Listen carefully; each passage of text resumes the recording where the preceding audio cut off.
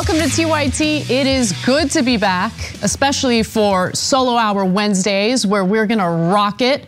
I'm gonna talk about the MLB lockout. Yeah, that's right, it's a sports story, but it's also a labor story, which I'm gonna get to the nitty-gritty of. It's a fascinating story, and honestly, the first lockout for the MLB in over 30 years. So we'll talk about what that labor dispute is and more. In the second hour of the show today, John Idarola will be joining me to talk about the craziest example of revisionist history you've heard from a right winger in a long time. And that's saying something, because that's really their bread and butter, revisionist history.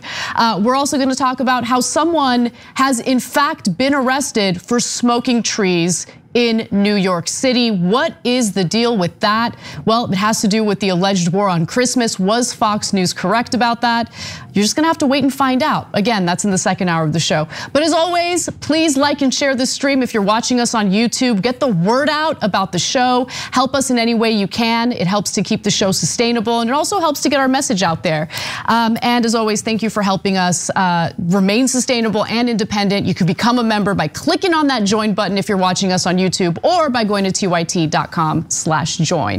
All right, without further ado, let's get to our first insane story. Fossil fuel companies, along with Republican lawmakers, are planning on further co-opting anti-woke rhetoric in an effort to protect the lucrative business model for fossil fuel companies. This story is absolutely insane, and it revolves around an email that was obtained by ALEC, a former colleague of ours, does great investigative reporting.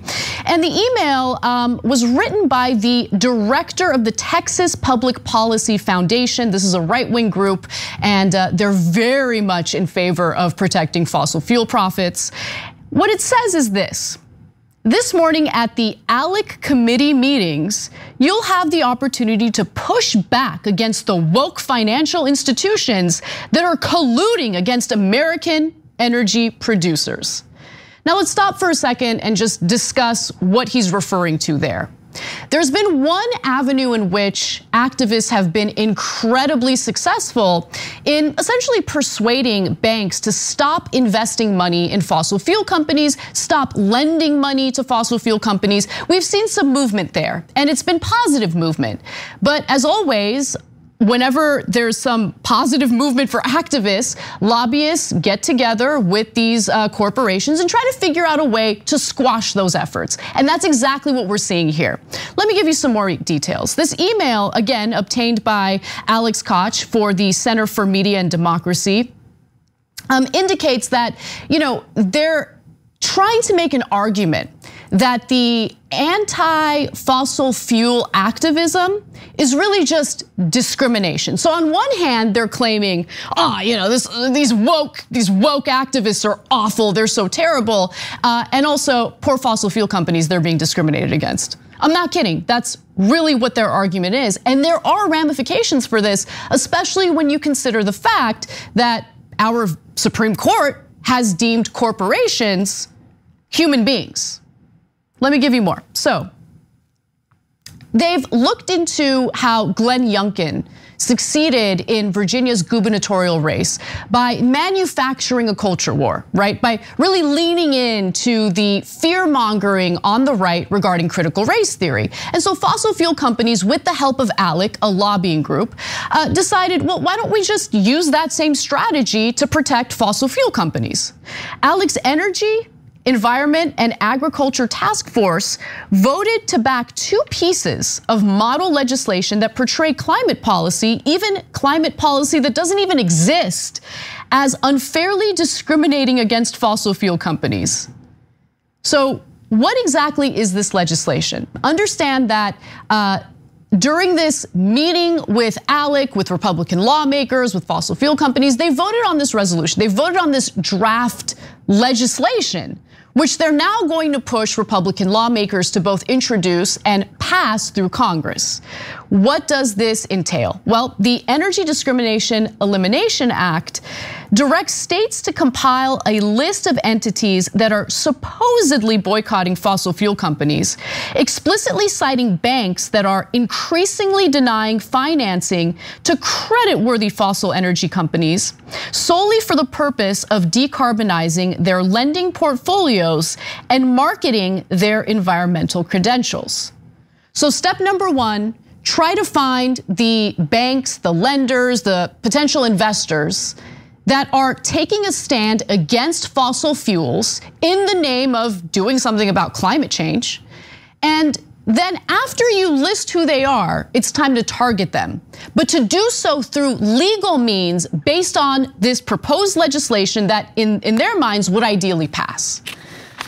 The act also cites institutional investors that are divesting from fossil energy companies and pressuring corporations to commit to the goal of the Paris Agreement to reduce greenhouse gas emissions to 0 by 2050, and large investments that are colluding to force energy companies to cannibalize their existing business or businesses.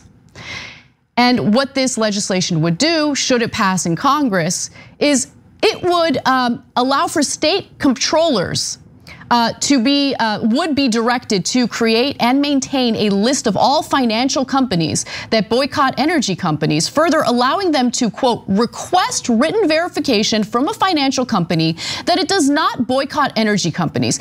Any company that does not reply to said request within 61 days per the model bill would be presumed to be boycotting energy companies. All right, great. So they've got this nice little list, and let me just make sure you all know it would be a very short list of financial institutions or investors who refuse to do business with fossil fuel companies.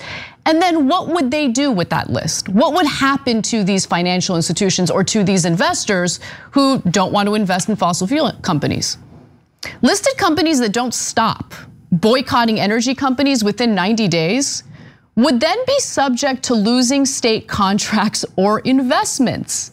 State agencies would then be required to sell, redeem, divest, or withdraw all publicly traded securities in qualifying companies unless that would result in a loss in value or a benchmark deviation.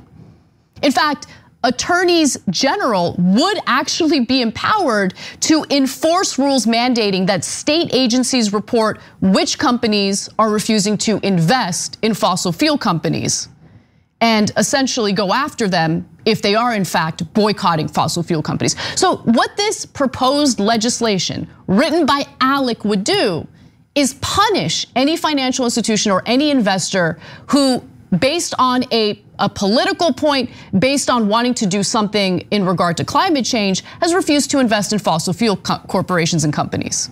That's what this is. Punish them for not investing their money in fossil fuels. Think about how insane that is. And this is something that is going to be championed by members of the Republican Party. And listen, we have a ton of criticism for Democrats. We do not discriminate on this show when it comes to political parties. There's corruption and bad behavior on both sides. There's no question about that. But when you consider the fact that the Republican Party consistently argues that they're the party of freedom, that they believe in free markets, that they believe that it's wrong to censor people, it's wrong to force people to do things they don't want to do. They are literally, in this case, pushing for legislation that would punish financial institutions and investors who refuse to invest in fossil fuel companies, who boycott fossil fuel companies. Both draft laws, by the way, exhibit the emerging right-wing argument that policy that reduces emissions is discriminatory. Right, so that's the argument that they're making here, and they're using the precedent set by anti-BDS legislation to make this argument. Okay, so major banks and investment firms, Isaac, the gentleman we heard from earlier, argued in his email to participants, urging them to vote for the measure are colluding to deny lending and investment in fossil fuel companies, using their market power to force companies to make green investments. The model legislation opposes that, he adds, by setting forth a strategy in which states use their collective economic purchasing power to counter the rise of politically motivated and discriminatory investing practices. So some of you might wonder, how the hell can anyone discriminate against a corporation? Like, corporations aren't people, right? Except our Supreme Court has noted in their Citizens United ruling that corporations are in fact people. How disastrous is that? But it goes further. As I mentioned earlier, this is modeled after anti-BDS bills. What is that? Well, the legislation is modeled explicitly on anti-BDS bills written to counter the boycott, divest, sanctions call from Palestinian civil society groups for economic sanctions against firms complicit in the Israeli occupation there. So corporations are like, ooh, that is delicious. Look at what they're doing in regard to political activism for human rights for Palestinians. Maybe we can expand upon that and use it to our advantage and pretend that that woke activists are attacking us unfairly and we're being discriminated against. And so those who are discriminating against us by boycotting us need to be dealt with appropriately. That's what this story is about. And it's terrifying. Again, because of two different reasons. Because of the Supreme Court deeming corporations human beings, which is insane. And because this is modeled after anti-BDS bills, which haven't completely been struck down by our Supreme Court. And our Supreme Court is an issue as well because, as we've learned, the conservative members who were confirmed as Supreme Court justices are very much pro-business, pro-corporate. I would be a little concerned about them voting in favor of protecting the corporate interests in this case, as opposed to the freedoms of financial institutions or investors. It's pretty incredible. And by the way, if you're wondering whether this has been tested at all, it actually has in the state of Texas. Texas already has a similar law on the books. Arguing in favor of the bill, Texas State Representative Dennis Paul said there was a need to, quote, stand up to this wokeness. It's incredible. This country is governed by corporate greed and corporate interests. And while we do have a problem with discrimination in this country, in regard to actual human beings, in regard to actual disenfranchised groups of people, that just gets pushed aside. In fact, not just pushed aside, the messaging and activism surrounding that gets co-opted in order to protect corporate interests. In this case, fossil fuel companies. It's absolutely sick. And by the way, a lot of great independent outlets like the New Republic wrote about this, but not much coverage elsewhere.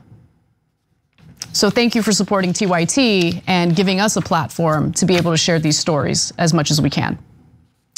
All right, let's move on to a little bit of international news. Some pretty devastating news coming out of the Biden administration, which shouldn't be so surprising these days. While President Joe Biden ran on holding Saudi Arabia accountable for the slaughter, the murder of Washington Post journalist Jamal Khashoggi, the White House has actually released a statement indicating that it condemns any congressional effort that would block weapons sales to Saudi Arabia. Now, before we get to the details of what that statement indicated, I just want to give you guys a little reminder of what campaign Biden looked like. Let's watch. Khashoggi was in fact murdered and dismembered, and I believe in the order of the Crown Prince. And I would make it very clear, we were not going to in fact sell more weapons to them. We were going to in fact make them pay the price and make them in fact the pariah that they are. Look at that, tough Biden, make them the pariah that they are. He's gonna hold them accountable for what they did to Khashoggi. That's why he ordered a study to make sure that Crown Prince Mohammed bin Salman was in fact the one who ordered the murder of Jamal Khashoggi. And once he ordered that study and once it was confirmed, he did absolutely nothing about it. Tough guy. Did he actually make the Saudis pariahs? No, he did not do that. In fact, the White House, again, condemns any effort to block weapons sales, United States weapons sales to Saudi Arabia, which then get used in the war in Yemen, which we'll get to the details and the hideous nature of that war in just a second. But let me give you some more in regard to the statement coming from the White House.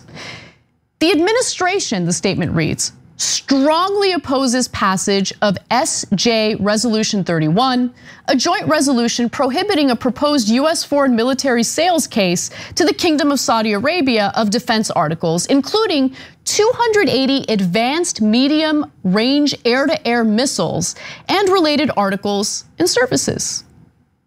So again, these weapons are being used for a brutal war in Yemen, which, by the way, the United States has been helping Saudi Arabia carry out. But the White House pretends as though it's in favor, this is the best part, that they're in favor of, approaching that conflict in Yemen in a diplomatic way. I mean, their version of diplomacy is selling weapons to the aggressor, Saudi Arabia. That is apparently the White House's idea of diplomacy. And they also included this following statement in the exact memo.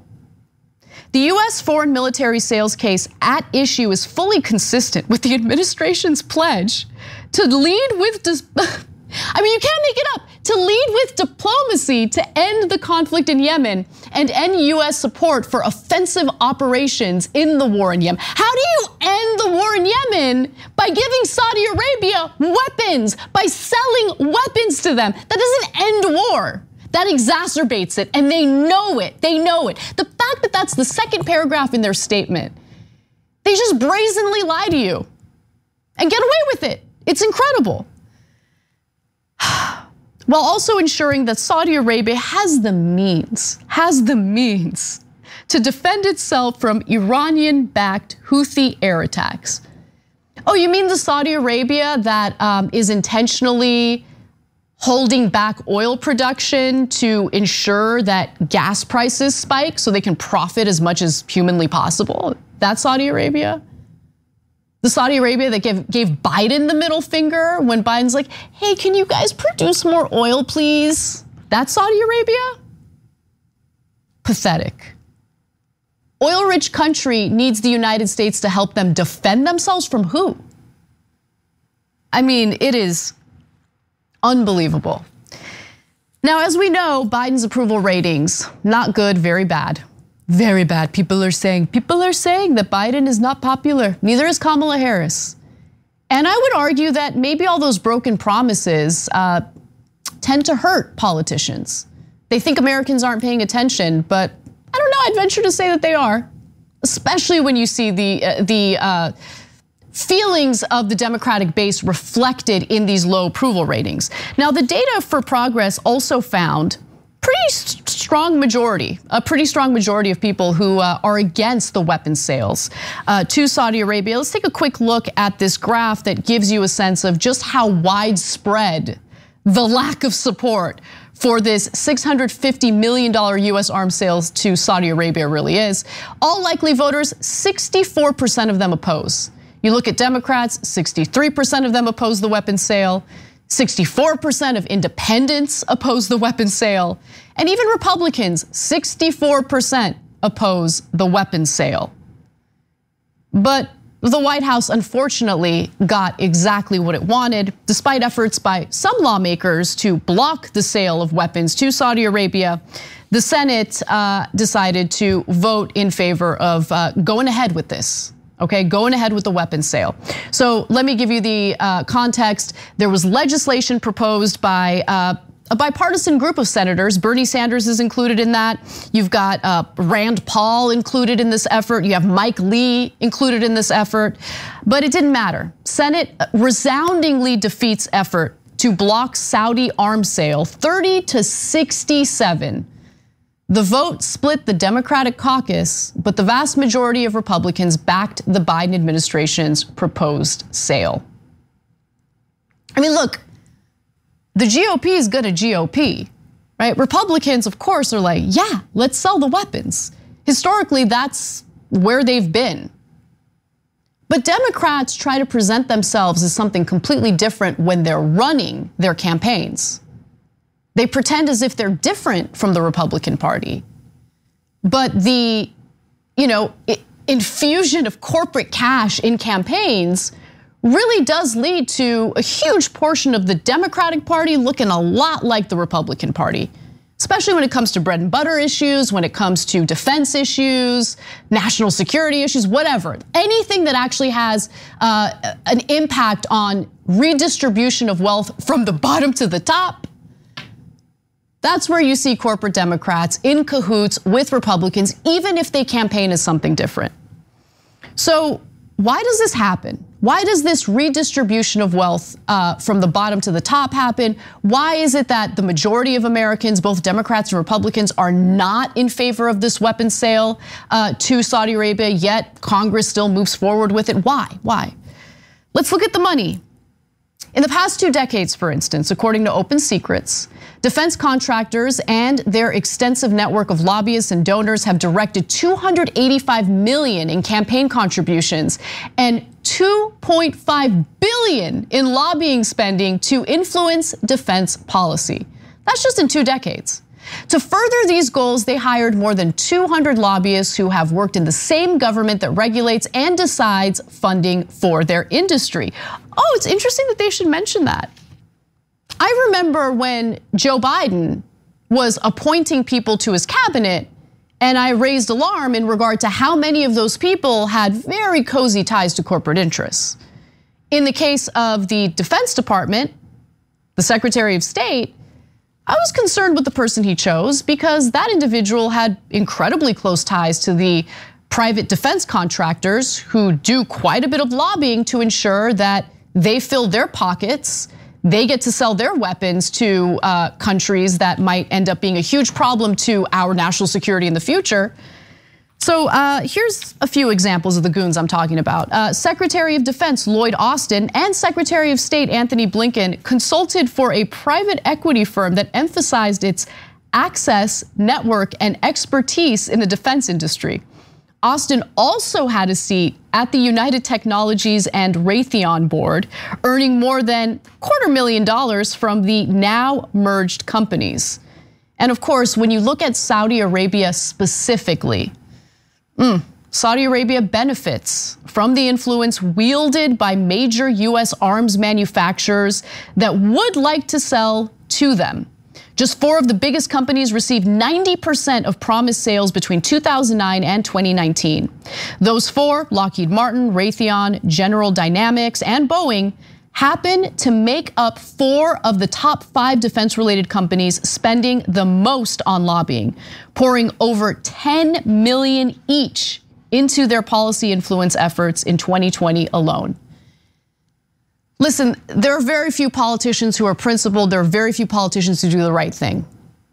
One of those politicians has consistently been Senator Bernie Sanders, and he explains perfectly in this next video why arming Saudi Arabia and allowing Saudi Arabia to use our weapons in the war in Yemen is so disastrous. Let's watch. We should be demanding that they end the devastating war in Yemen, which has killed over 230,000 people in one of the very poorest countries on earth. For more than 6 years, the Saudi-led military intervention in Yemen's civil war has been a key driver of the largest humanitarian disaster in the world, the largest. According to UNICEF, 4 out of every 5 children in Yemen needs humanitarian assistance. That is over 11 million children. 400,000 children suffer from severe malnutrition. 1.7 million children have been displaced from their homes by violence from this war. and some 15 million people, more than half of whom are children, do not have access to safe water, sanitation, or hygiene. So let's be clear about something. When the Republican Party claims that they care about babies, they care about human lives in the context of ending reproductive rights in America, just understand that they don't stand for a damn thing. They certainly do not stand for protecting human lives because they just voted to allow for weapons to be sold to Saudi Arabia to continue that brutality against the Yemeni people, including Yemeni children. That's the fact of the matter. I would love the media to connect those two dots, but they never do. It's disgusting. We got to take a break. When we come back, we'll tell you why the CEO of Better.com is really the worst.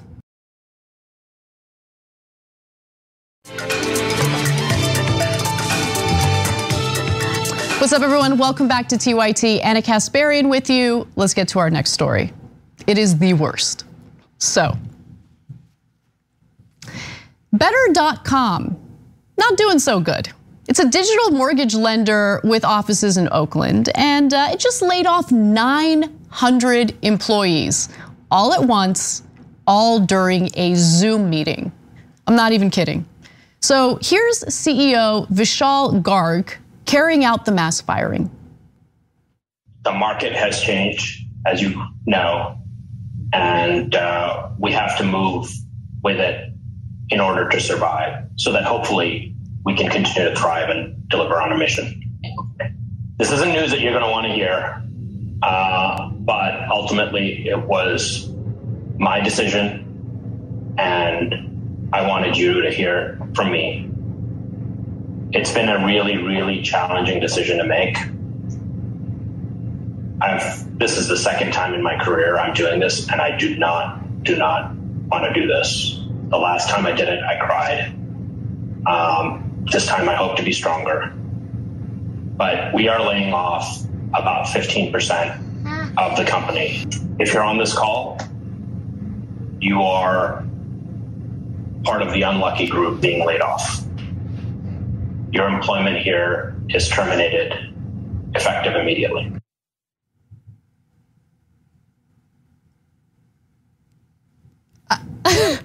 What? I mean, look, don't feel bad for the employees, 900 of them who were part of that call. Feel bad for the poor CEO who raked in a $25 million bonus last year. Because the last time he had to do it, he cried. And so this is a very, very traumatic experience for him, okay? Let's show some compassion, let's show some sympathy. What a garbage human being, really. The foe, I'm just really heartbroken over this. I don't really care too much to meet with you individually. I'm just doing this all suddenly, without any warning, through a Zoom call. But I want you guys to understand, of course he's not like experiencing grief because he's doing this. It's a super easy process for him. He doesn't have to see anyone face to face. He doesn't have to deal with anyone's tears, anyone freaking out in his office over the fact that they have families to feed. He gets to do it through a Zoom call, 900 people, and he just pretends like it's really tearing him apart. It's a really difficult thing to do. Now, he got backlash for this because some of the employees who had been terminated filmed the whole thing and put out the video, which is why we have it. So thank you to those employees, and I feel awful for them. But since he got some backlash, he decided the best way to handle this is to trash the employees who I fired. Yeah, it's a good play. So he wrote this. You guys know that at least 250 of the people terminated were working an average of 2 hours a day while clocking in 8+ hours a day in the payroll system. They were stealing from you and stealing from our customers who pay the bills that pay our bills. Get educated, Garg wrote, according to a blind post viewed by Fortune. Now, Fortune hit him up and was like, yo, are you the one who wrote this? And he confirmed, yes, he is in fact the person who wrote that callous and disgusting post. I don't believe him. Besides which, isn't that a failure for the executive team? If they hired a bunch of people and had them working only 2 hours a day, it seems like there was some incompetence at the very top. But anyway, let me give you more. He said this after confirming that he had written that callous post. I think that could have been phrased differently, but honestly, the sentiment is there. Now, the dude is super wealthy, okay? So he might be really holding back tears. But in reality, the Daily Beast reports that he obtained a $25 million bonus in 2020. That's 1 year. That's just his bonus. That's just his bonus. And the company's valuation indicates that it's worth a lot of money, $7 billion to be exact, okay? And why did this happen? I just wanna be clear. This didn't happen because, the company is really struggling, we're failing, we don't know what to do, we're not making enough revenue in order to carry all these employees. No, this is part of a deal that the executives at Better made with the investors, because they just got a pretty nice chunk of change, okay? So let me give you those details, because this is what really goes on. This is how business really works. Blank check company Aurora Acquisition Corp and SoftBank have decided to amend the terms of their financing agreement to provide Better with half of the $1.5 billion they committed immediately instead of waiting till the deal closes. Under the new arrangement, capital hits the company's balance sheet now faster than originally planned and puts more money on the balance sheet overall to fuel further growth. Now, when they talk about growth, they're talking about an increase in profits. And how does a corporation increase their profits? By cutting costs. That's one of the ways that they do it. And what is the most costly element of a business? It's the labor. So during these negotiations, I have no doubt that the argument was, listen, we can cut a significant percentage of our workforce, which will then increase profits and will provide you a better return on your investment.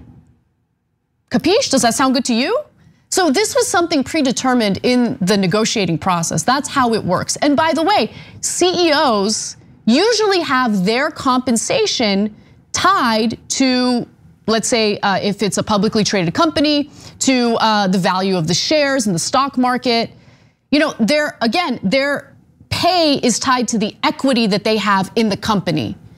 And so it's really killing two birds with one stone. It's providing a higher, return on investment for the investors, which is what they want. And based on how the compensation package is set up for the executives, they get an increase in pay as well. So they get rewarded for doing what the CEO did here. And by the way, the backlash wasn't just from ordinary Americans like you and me. Apparently, 3 different executives decided to resign after this whole debacle, all of them working in the PR area of the company. And I can kind of understand why. Who the hell wants to do positive PR or do spin after this story has exposed the callous nature of how this business really works? But it's not just this business. This is how the model works in most companies, in most corporations. The CFO, for instance, his name is Kevin Ryan, said this: "We pulled forward the funding of our SPAC deal. With this new structure, the company will fortify our balance sheet and position us as extremely well capitalized in a tough mortgage market. Surviving is winning and capital ensures survival. But by the end of this week, we expect to have $1 billion of cash on the company's balance sheet." And then later, while talking with TechCrunch, he said this: "Having to conduct layoffs is gut-wrenching." Really, they're really torn up about it, especially this time of the year. Remember, Christmas is coming up.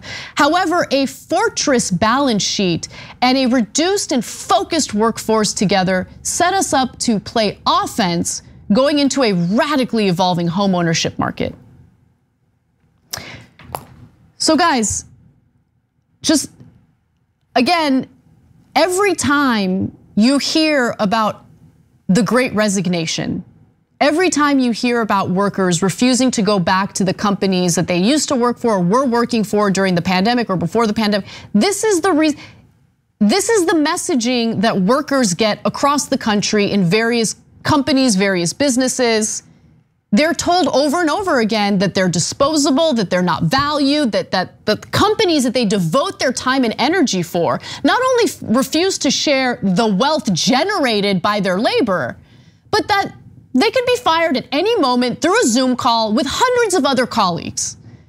And it doesn't matter. They'll pay lip service about how torn up they are, about, oh, we're so torn up. I cried last time. But at the end of the day, they don't give a crap about you because they want to provide the return on investment for the investors and ensure that the executives get a nice little compensation package.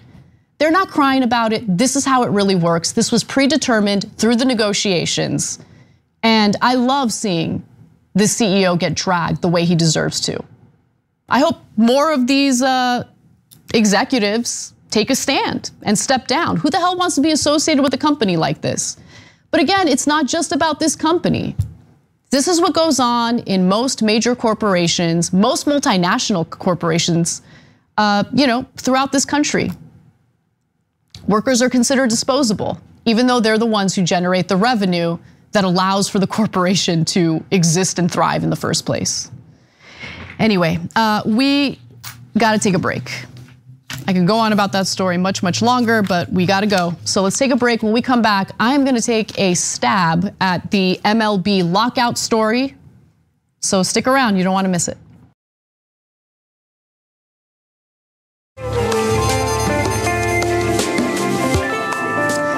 All right, guys, I am not a sports reporter. In fact, I'm a little terrified in covering this next story because while it is a sports story, it's also a labor story. And I care about the labor angle, and I want to share it with you guys. So if I get anything wrong in terms of phrasing, or maybe I use the wrong word because it's a sports thing, forgive me. But I think the angle here, the heart of the story is important, and it has to do with the MLB lockout. So let's talk about it. Thanks to an ongoing labor dispute, Major League Baseball is undergoing its first work stoppage, its first lockout in more than 30 years. Now, MLB Commissioner Rob Manfred, who has no chill, announced a lockout after a 5-year collective bargaining agreement between the owners of the 30 clubs and the players expired. Now, this does have negative ramifications for the players.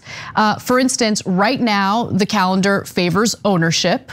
Okay, players can't sign free agent deals, and they're going to get anxious about that. And that's according to Professor Michael Leroy, who's a sports labor expert over at the University of Illinois. Now, there's also other ramifications for the players. For instance, teams are not allowed to talk to players, make major league signings or swing trades.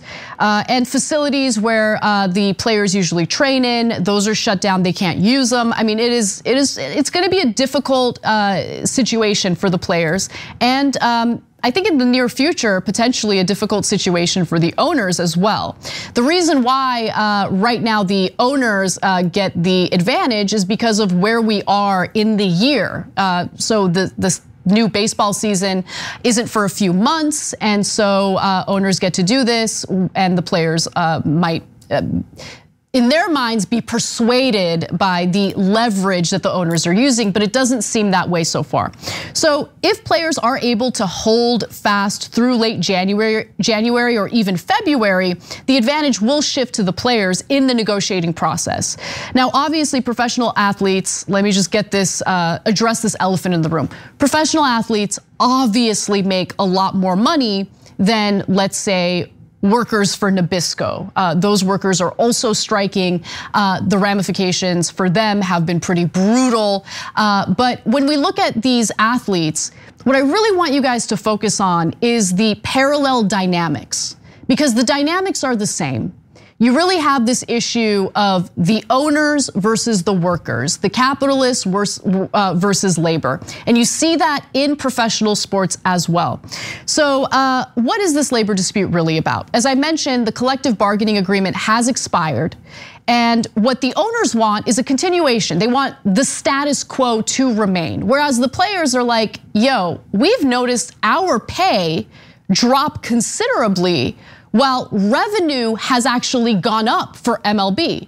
What's up with that? We want to change the way these agreements are signed, and moving forward, we want to make sure that there's something that's far more fair and equitable for the players.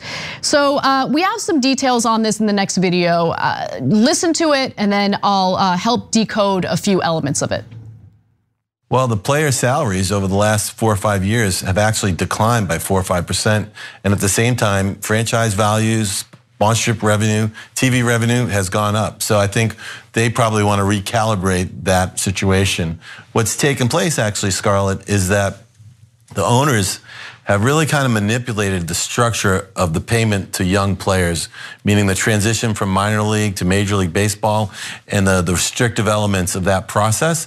And they've actually been able to bring the cost down. That plus analytics and being more efficient in spending and targeting players has resulted for young players a real decrease.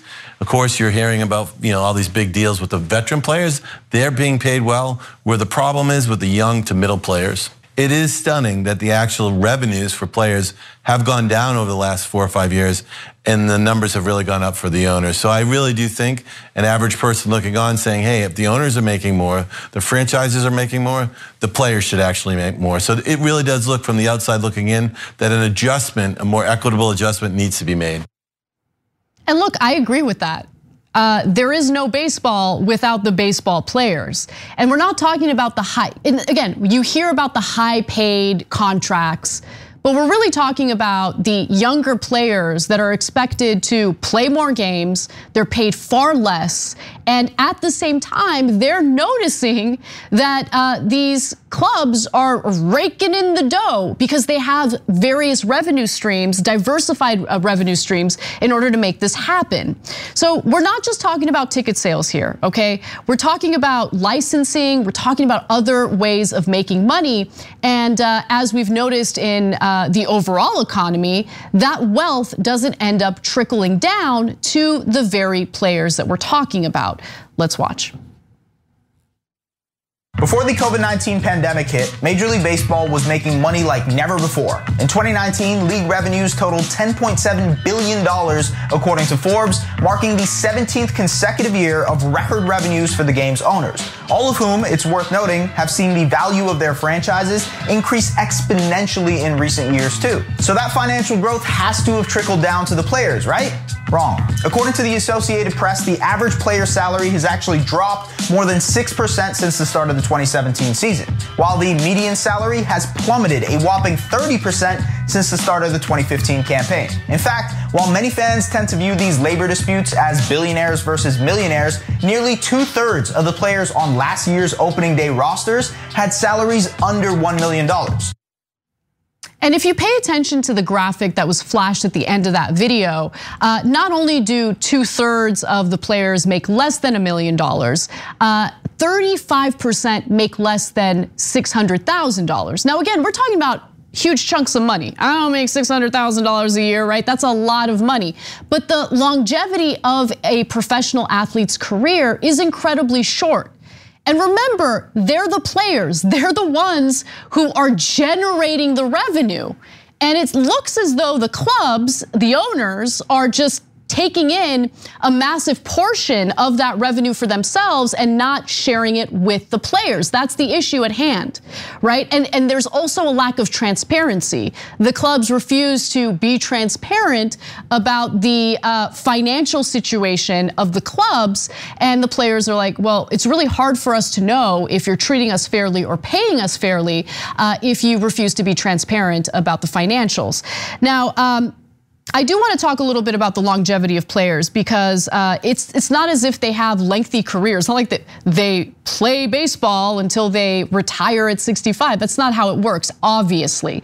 But how long is the average baseball player's career? Well, a rookie position player can expect to play 5.6 years. 1 in 5 position players will have only a single year career. And at every point of a player's career, the chance of exiting is at least 11%. Remember, they can get injured at any time, and the injury could even be a career-ending injury. Position players who start younger and begin their career in more recent decades all have longer and more stable careers. Nevertheless, baseball careers are not compressed versions of normal careers, but are substantially skewed toward early exit. So, in other words, players do have a far shorter period of time to earn money, build a nest egg, to basically take care of themselves and their families for the rest of their lives. Now, considering that the MLB is raking in some big bucks, which again would not be possible without the players, owners should be sharing a larger piece of that pie with the players. That's the big argument here. Now, what else are the players taking a stand on? Well, according to the New York Times, players feel that too many teams are receiving tens of millions in revenue sharing from their counterparts, yet purposefully aren't competing for playoff spots. So this was a complicated element of the debate that I didn't really understand, because you would think that the teams would want to be as competitive as possible. But when you're basing the sport off of this business model that seeks to increase profits for the owners, they're going to want to do what? They're going to want to cut costs, including costs associated with the players. And so what they're noticing, what the players are noticing, is that the money is not being invested in, let's say, drafting players that are going to give them a competitive advantage, instead of paying for, let's say, veteran players who might help them win some playoff spots. Yes, playoff spots. What they're doing instead is they're paying for players that are cheaper. Another thing that's interesting is when they share the pie, there's a minimum amount that is shared through the revenue sharing agreement. So if you're a team that isn't really performing well, you're still gonna get a minimum amount of money from that pie. And the argument here is that it's unfair, right? Because it's an anti-competitive provision that's included in the now expired collective bargaining agreement.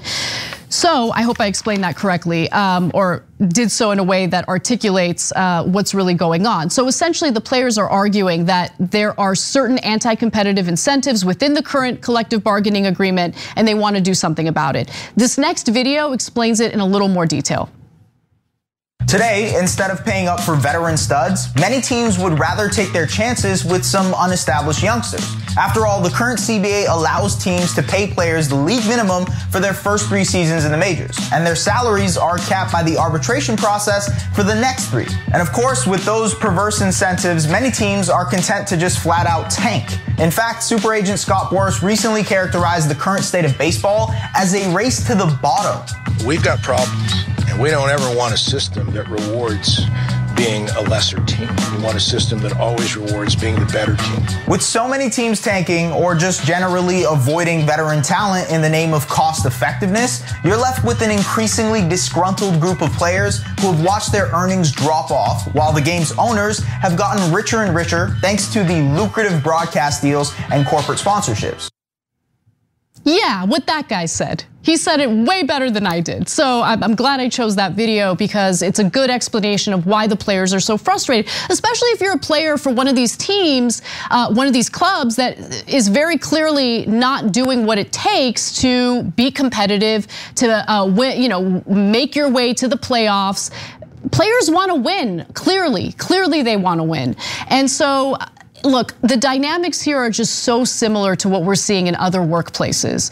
If you use this kind of business model, and this is the business model that prevails in almost every company, there's gonna be this concentration of wealth at the top, and the workers, yes, while they might be better paid workers in the case of professional athletes than other workers, end up getting a smaller piece of the pie, even though they're the ones who are generating the revenue in the first place, right? And because of this interest in increasing profitability, in concentrating that wealth at the very top, less of that money that's earned by the players gets invested into the players. That's what the players are frustrated about. That's what they're angry about. And that's the reason why they refuse to continue on with the status quo. They wanted better because they've earned it. And so I'm actually proud of the players for sticking to their guns here. It is a difficult situation because, as I explained earlier, you have the owners who have the advantage considering where we are in the season, right? In the preseason, I guess you could say. But this is not the first time there was a work stoppage for the MLB. The last time that happened was in the 90s with a 232-day work stoppage that actually ended up canceling the 1994 World Series. And I guarantee the owners do not want to see that happen again. The viewership for the MLB was destroyed for a long period of time after that work stoppage. The owners, by the way, of the Chicago White Sox were pushing for a salary cap on the players at the time. Again, this is back in the 1990s. The players went on strike as a result of that. And then the owners decided to unilaterally install salary caps on their own. But get this. Then a district court judge, Sonia Sotomayor, ruled against the owners, which kickstarted a shortened 1995 season. But as the Washington Post reports, owners continue to manipulate players' service time, by which young stars have their free agency delayed, all the while by making rosters younger or cheaper. And that's the other issue here. The players want to be released from this service time earlier so they can actually take advantage of their youth and the peak of their athletic careers to make the money that they deserve to make as free agents, right? But you know, the owners want to lock them down in these service agreements that last longer than they should. So we'll see where this goes. Definitely check out Ricky Strum and all of his sports reporting on this. I'm sure that he's on this. It's a fascinating story, and I love an opportunity to talk about something labor related in an area that I am not an expert in, and that's certainly sports. Anyway, we got to take a quick break. When we come back, John Iadarola will join me for some, at first, disastrous news, but I promise you some crazy fun news later in the show as well. We'll see you for the second hour. Thanks for listening to the full episode of The Young Turks. Support our work, listen ad-free, access members-only bonus content, and more by subscribing to Apple Podcasts at apple.co/TYT. I'm your host, Cenk Uygur, and I'll see you soon.